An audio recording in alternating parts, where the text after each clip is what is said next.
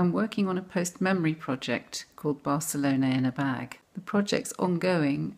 Its duration has been about 2.5 years now, and it looks set to continue. Because the work of excavation of memory, traumatic memory that is painful, it's lengthy, it takes patience, and it takes a lot of inventiveness and creativity. One of my main aims is to create a body of work which reflects the experience of exile and inherited trauma, because really what I'm working with is the idea that what happened in the previous generation has been transmitted to my generation. It makes perfect sense because I did live alongside my grandparents and my father, and I witnessed the effects of trauma on them and imbibed the atmosphere that they lived in, which was like a hangover, like a form of jet lag.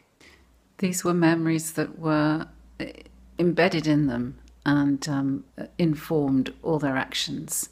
It's actually my duty to do this work. It's my duty to them to honour and try to speak a little of the things they couldn't speak about.